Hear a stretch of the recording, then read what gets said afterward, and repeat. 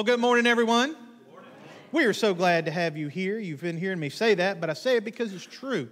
And you may notice I am not Steve Celo, but that's okay. We can still be friends. Brother Steve, he's taken some time off to hang out with his family. Many of you know that his daughter recently shared the good news with the world that they are expecting their second child. And of course, he and Miss Tynell are so eager for the child to get here. They're up there a whole 9 months early to spend time with them. And so we're definitely excited that they're able to go to Birmingham and spend time with family, as much of you have been doing, I assume, during the Thanksgiving holiday. Well, this morning we are going to be looking at the first half of Psalm 91. Psalm 91, one of the oldest psalms in the Old Testament. In fact, it's so old, and the Hebrew is slightly more difficult than the rest of the Hebrew, that we don't even know who wrote it other than God Himself.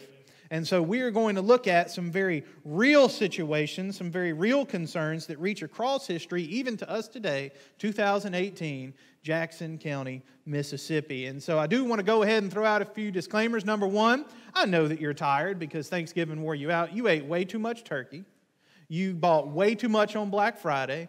And maybe you, like some of the rest of us, stayed up till midnight watching the longest college football game in recorded history and some of the worst officiating ever. But anyway, I'm not bitter. I'm just telling you what happened. So, regardless, maybe you're tired, but I want to promise you we're not going to go into 7 overtimes. Okay? You will make it, church. You will make it. But also want to share with you this truth, that the fear of the Lord is what we need to hold on to. Not the fear of the world, not the fear of anything we may face, or not the fear of failure or disappointment or anything that maybe you've experienced in this life. We need to hold on to the fear of the Lord in Psalm 91, verses 1 through 10. I want to read to you this statement of what the message is going to revolve around. It says, believers and non-believers alike will face difficulties in this life. Can I get an amen? You will face tough times, tough situations, decisions you wish you didn't have to make. All those things you will face in this life. And that's true for the believer, for the one who calls Him Father and is called Son by the Lord Most High, and non-believers. You will face tough times in this life. But those who abide in Christ will ultimately escape the consequences of all sin. How about another amen for that? Amen. Not because of anything we've done or that we're good enough or have bought our way into heaven. We do struggle through our salvation, Philippians chapter 2. But it's because of what God has done. And it is better to suffer in the will of God than to die in disobedience. Remember, Jesus Himself said that if the world hated me, it will hate you also. So never before should we ever say that with rose-colored glasses that if you'll just accept Jesus, you're never going to have any more problems. Okay, I think that is something that I've heard some people say, some very wise men and women of God say that. And I say, well, I don't know if that's true. Jesus said exactly the opposite. I think we should say what He says. But we are promised we will never be left alone. We are promised we're not going to be left out in the darkness. Jesus Himself says in John 13 that Satan himself can't snatch you from my hand. And so we need to fear the Lord, not the world.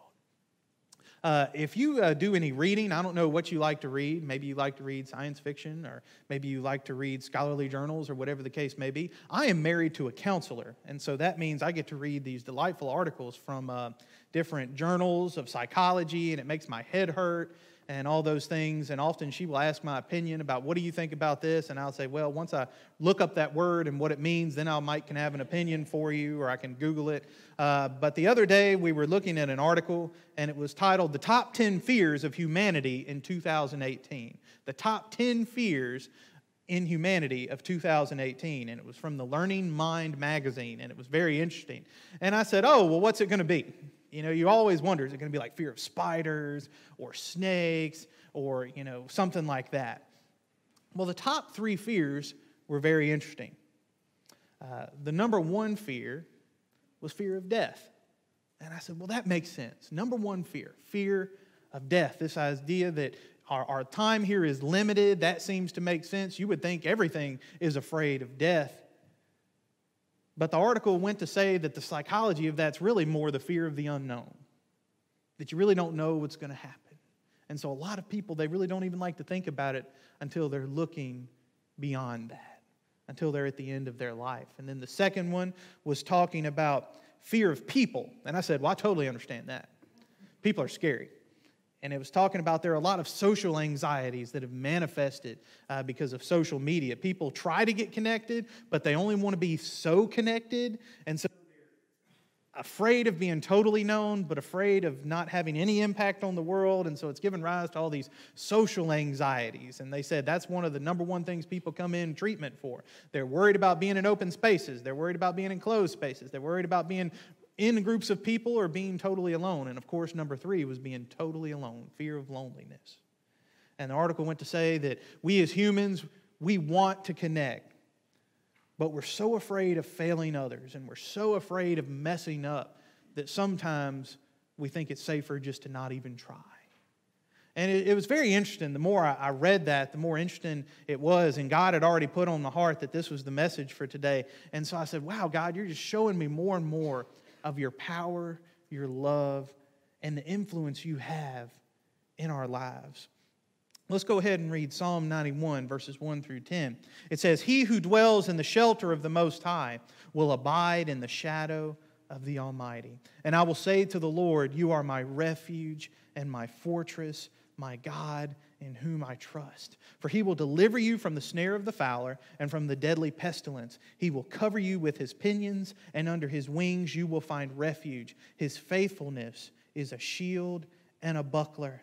You will not fear the terror of the night, nor the arrow that flies by day, nor the pestilence that stalks in darkness, nor the destruction that wastes at noonday." All those things, God is saying, you will not be afraid.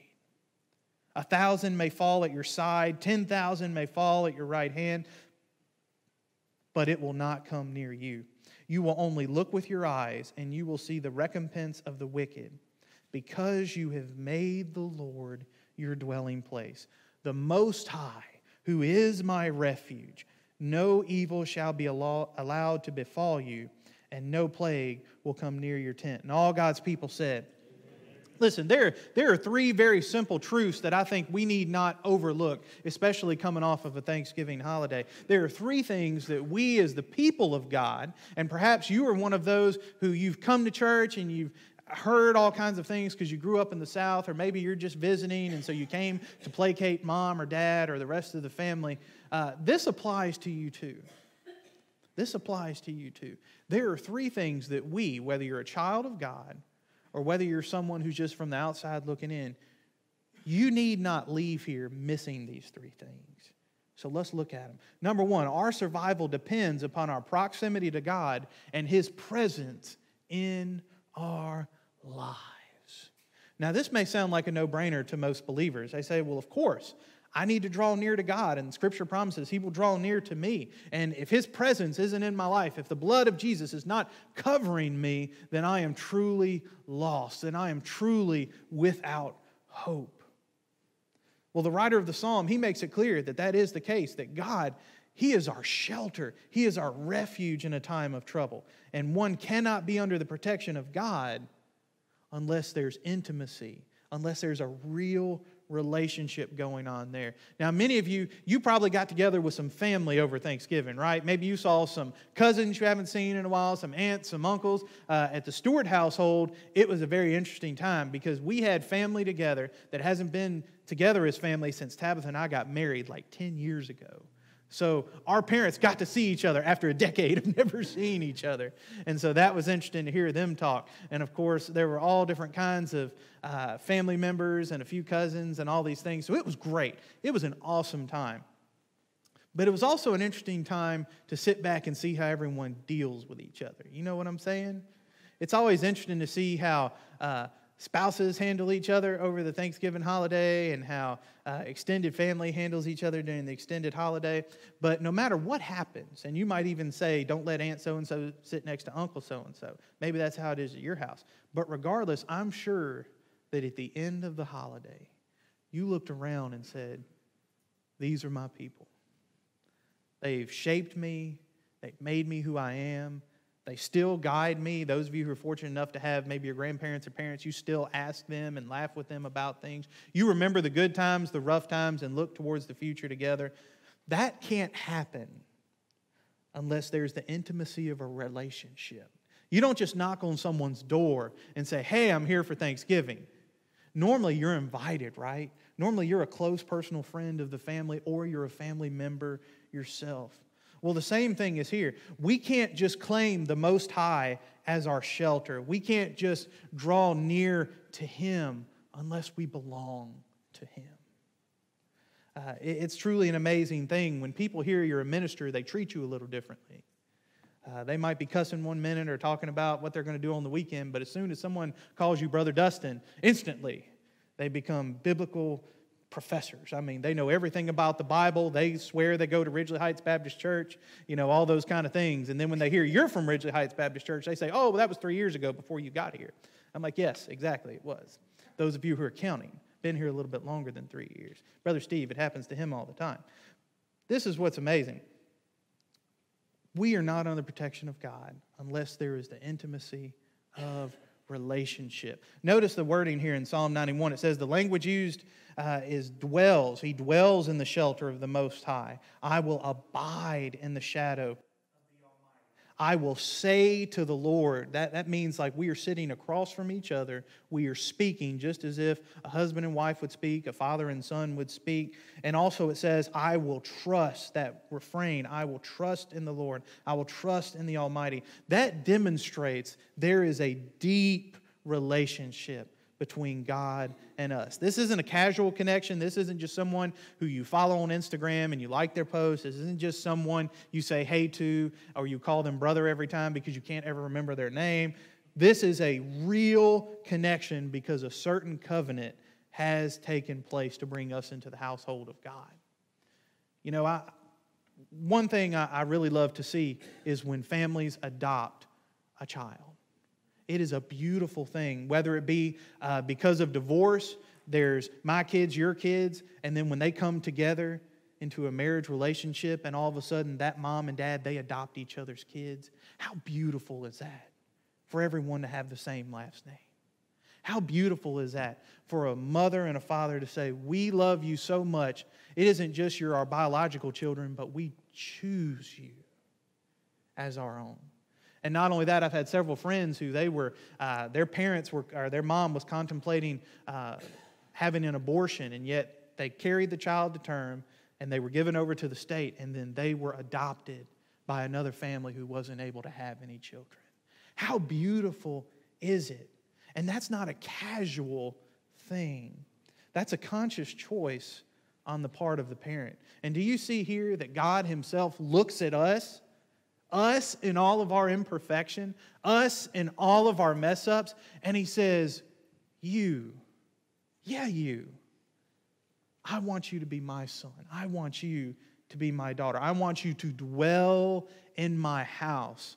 Abide in me. I want us to say to each other these things. I want you to trust me. That's how we're brought into the household of God.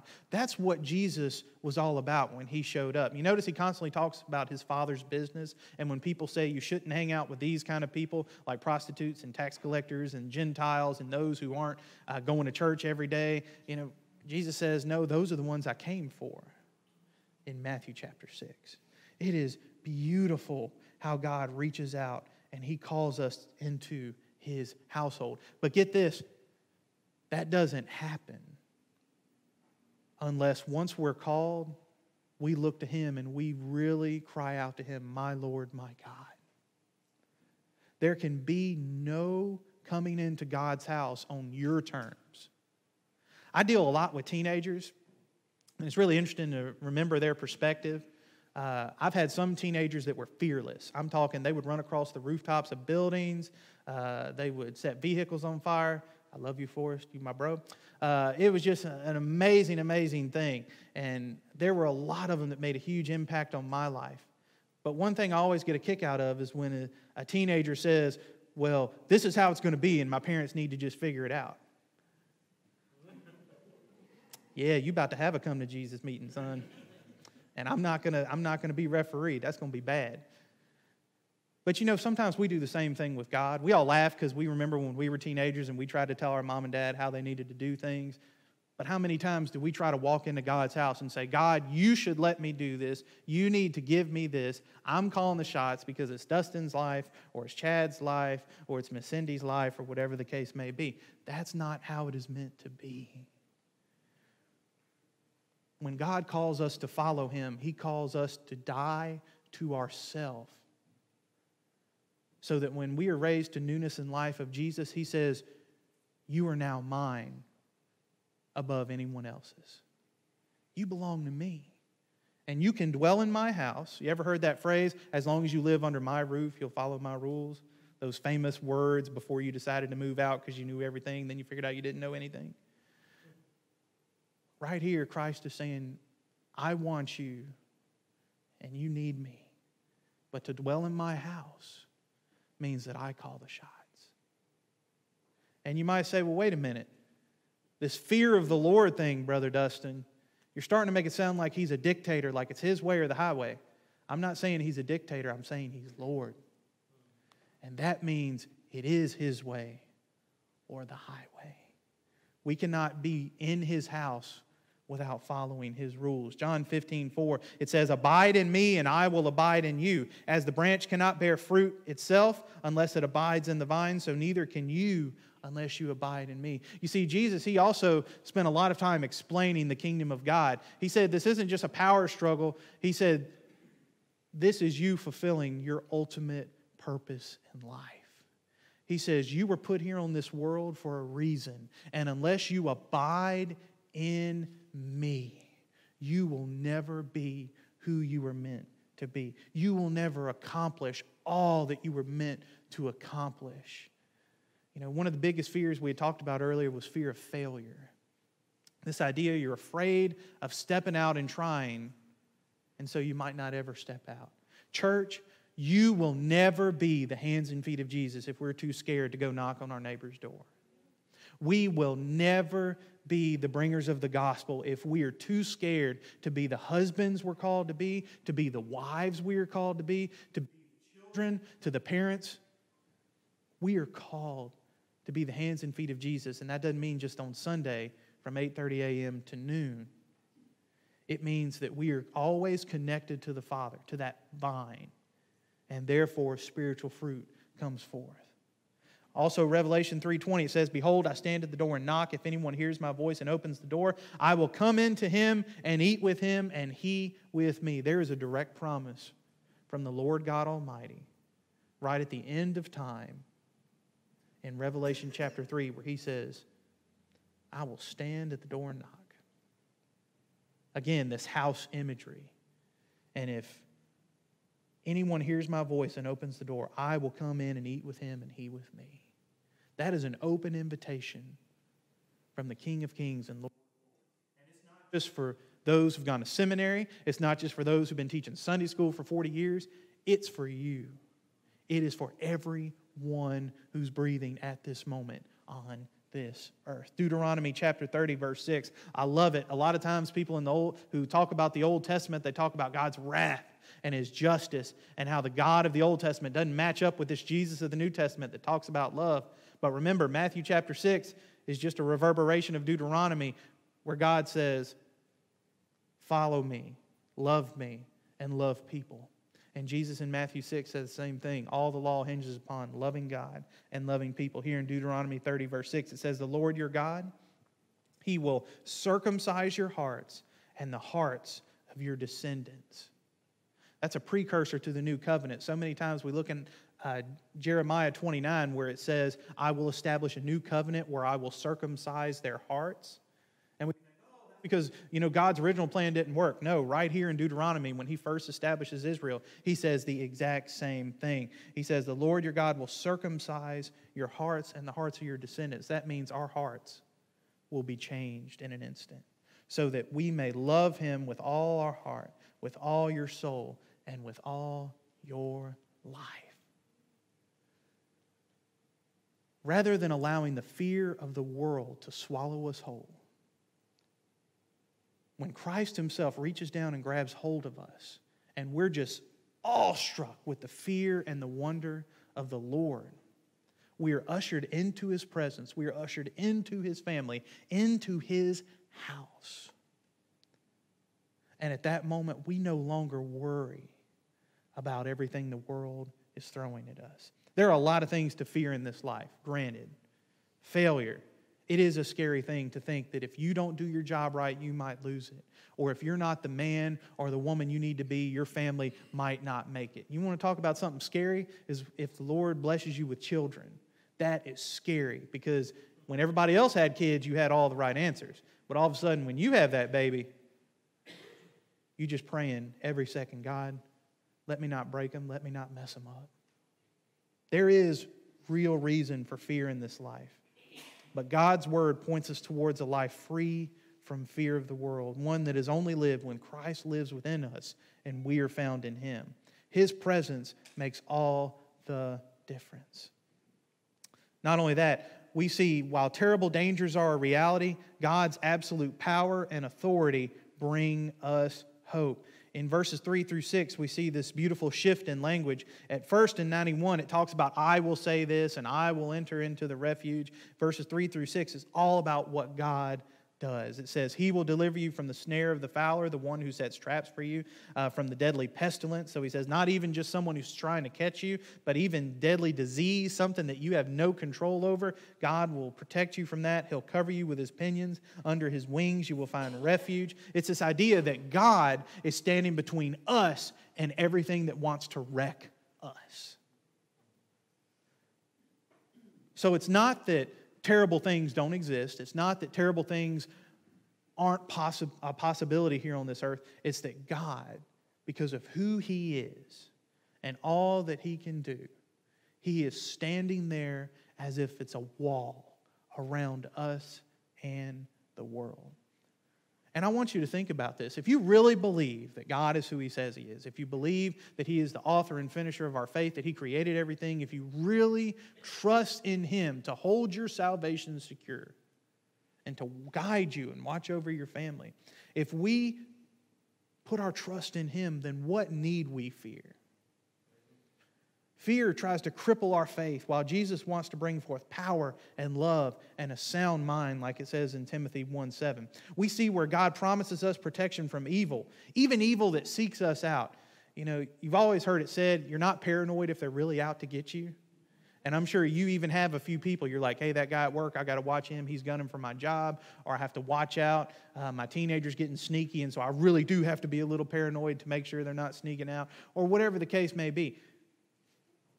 But do you see that even if someone is purposely coming after you, like it says here, he will deliver you from the snare of the fowler, someone who's literally setting traps, maybe even Satan himself, who is trying to trick you, trying to tempt you. You see here that God promises protection from that kind of evil. Not only that, in verse 5, we see, you will not fear the terror of the night, nor the arrow that flies by day. You know, a lot of times we're fearful of our own sin. I think the Christian is more aware of how messed up they are more than the non-believer, okay? Because we've seen the ugliness of us and we know it exists. But this is talking about even other people's sin. Did you know that other people's sin affects you and your sin affects other people? Yeah, it's true. You have a dad that's an alcoholic, I bet it's affected you. You have a child that is totally going their own way and refusing to even acknowledge God, guess what? I bet that affects you. Our sin affects others. Their sin affects us. And right here it says in verse 5, you won't fear the terror of the night, as if someone was trying to break in or trying to harm you or trying to do something to you. Or even the arrow that flies by day, that random occurrence of just evil and terrible things that happen in this world to good people. What does it say? We don't even need to fear the fallen nature that's been brought about by sin in this world, because God himself holds us in his hand. Now again, it doesn't mean bad things won't happen. But when our fear is in the Lord, all of a sudden we're not so scared of all this other stuff. It looks like little stuff. You know, my children have a terrible fear of dogs. You know, it doesn't even make sense to me. I'm like, it's a dog. But to them, That German Shepherd we have stares them in the eyes, and it looks huge. But my wife and I know that that dog just wants a tennis ball more than anything else in his life. And sometimes we see the things of this world like that. We see it and we say, that's big, that's scary, it's going to hurt me. And it's true, that might be capacity for damage. There might be something in this world that might actually bring you sorrow and might hurt you. But when you know who the Lord is, you look at that and you pet it like a puppy dog and say, no, I ain't going to worry about you. I've got Him. So we see this. Not only that, we're not powerless when confronted by the very natural evil that we face every day. Verse 6, there's pestilence, there's disease, there's hurricanes, there's all these things. The destruction that wastes in noonday, even the heat of the sun that can strike you dead because it's so intense. It says, guess what? God supersedes it all. God reigns above all of it because it's the world that He created. Sometimes we forget that God created this world and everything in it. It is His domain. And we see this throughout the names of God that are mentioned in Psalm 91. I know if in your translation you probably see names like the Almighty, the Lord God, the One. All these different translations might translate the Hebrew differently. But there are 4 different names of God used in just these first 10 verses. One of the terms given to God is El, the first way God is referred to in Genesis 1, 2, and 3. It is a generic term, as if we were saying God to someone, whether you were speaking about the Greek gods or the one true God. We use the term God. That is like the Hebrew term there. It's saying El. He is the very beginning. He is the very idea of God, the original. Not only that, we see the term El Shaddai, the all-sufficient God, the one who sustains us. We also see Yahweh, what comes out in Exodus, where the first time God says, I am who I am, and you are my people. That is the faithful God of covenant who will never let us down. Also, we see the term Elohim, the one that is used throughout the Israelites' tribulations in the desert, the one whose glory surpasses our imagination. You see, sometimes we get scared of things because they're unknown to us. Sometimes we get a little worried because we're not sure how things are going to turn out. But right here, we see 4 different aspects of God that assure us no matter what happens, He will sustain us and He will not leave us. It is a beautiful, beautiful thing. So church, we don't need to fear. People, we don't need to fear, be so overcome by the things of this world that we lose sight of who we are and who we serve. We're following His will, and because of that, we're free to live a life of worship and fellowship with Him. Fear is driven out as we rest in His continual presence. You ever just enjoy hanging out with certain people? I'm not one of those people that is very bubbly, but I love to be around people who are very interpersonal. Maybe it's because I'm not good at dealing with people, not good at communicating, but I love those people who just seem to walk into a crowd and know everyone. Like Mitch Osborne, you take him to Singing River Hospital, it's going to take 4 hours to get out. It's truth. It is truth. And some of you, I've watched you as you interact with your brothers and sisters in Christ here, and you can walk into a room and you have the gift of exhortation. You're able to connect with people and build them up even though they might be feeling this high. And some of you, you're able to connect with new people and just love on them and demonstrate to them what the love of God looks like. That happens because you are so caught up in who Jesus is that you are living a continuous life of worship and fellowship with Him. The people you spend the most time around are going to be the ones that most influence you, and they'll be the ones you most influence. So if we're following Jesus Christ as closely as we can, as we're staying in the shadow, as it says in verse 1, then guess what? The fear of the world is cast out because we're always in His presence. We don't worry about it because we look right next to us, there is Jesus. We're tempted, we look right next to us, there is Jesus. Our lives are in His hands for His glory and our good. In Romans 8:28, we know that in all things God works for the good of those who love Him and have been called according to His purposes. And the last thing we're going to talk about, in a corruptible world, God brings complete justice. You know, there are a lot of injustices in this world. We see campaigns on TV all the time now that seems like we have a different election every week, but we always hear about this candidate has these moral failings. This candidate has this issue. The nation has this problem, and only you can fix it by your vote. And we have all these different court cases that come up, and we hear on the international news about all these terrible natural disasters. And there are times we just say, God, if you're really there, why is this happening? And sometimes we're now finding out that the more you look at the news and the more you look at social media, the more depressed you are, the more anxiety you exhibit. It's almost as if the more we hear about how uncontrollable and how unjust the world is, the more we start to internalize it and say, there really is no hope. But right here, we see, verses 7 through 10, that God Himself remains in control and He will bring justice. He will set things right. It says 1,000 may fall at your side, 10,000 at your right hand, but it will not come near you. You will only look with your eyes, and you will see the recompense or the paying back of the wicked. Not because you're great, or not because you never mess up, but because you have made the Lord your dwelling place, the Most High, who is my refuge. Now, I don't know about you, maybe you have some legitimate fears. Maybe you're really afraid of something because of something you experienced in your past. That's not hard to understand. If you experienced something traumatic as a small child or something happened to you, it's only natural that even now, maybe you're an adult in your 40s, 50s, 60s, whatever, you still have some fear because of what happened. But also, it's through experience that we learn not to fear something. Maybe you used to be afraid of heights, but then you started working and you had to climb telephone poles or something. And before you knew it, you said, 32 feet up in the air, that's nothing. It's not that the real reality of you falling hasn't changed. Gravity still is in play, folks. But it's because you've been there, you've done that. It doesn't seem as scary anymore. Maybe the reason you've had to go through all the things in your life is now you can look around and see how Jesus has never left you.